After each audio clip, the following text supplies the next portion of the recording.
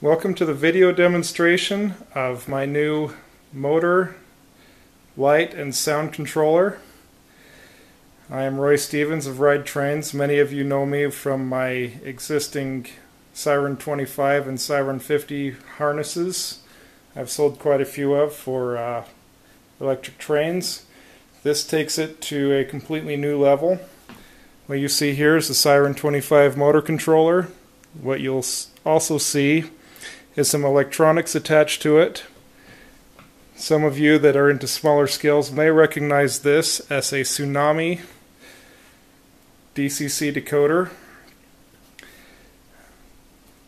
Right here represents the motor that would be inside your locomotive.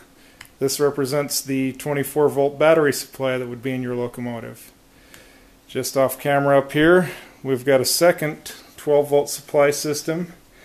This particular system requires a separated power supply. It's not the best solution, but it is what it is. This is my new controller. It has 6 buttons across the bottom, forward and reverse toggle, speed potentiometer. To run this, you simply plug it in. This would represent the connector on the front or back of your locomotive.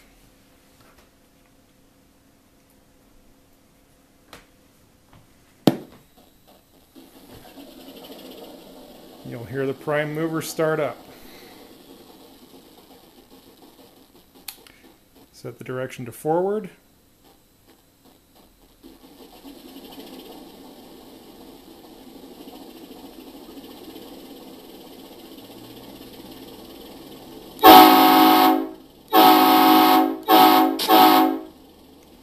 Notice I'll turn on the light. Can also be dimmed. Bell.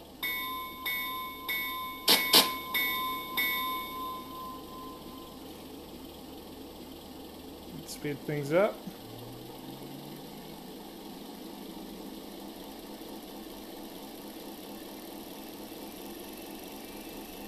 Notice it does go past maximum. Now notice what happens when we flip the reverse switch. The motor comes to controlled stop, and we have no control until we go all the way back down to 0.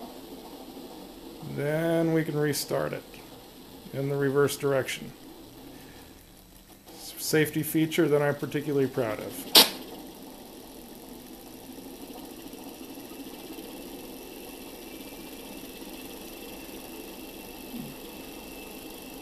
There is some momentum built into this.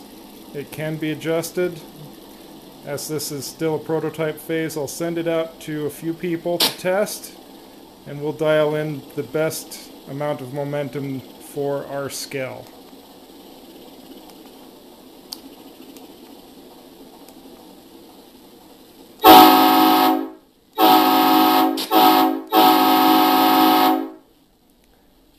That's Roy Stevens of Ride Trains signing off.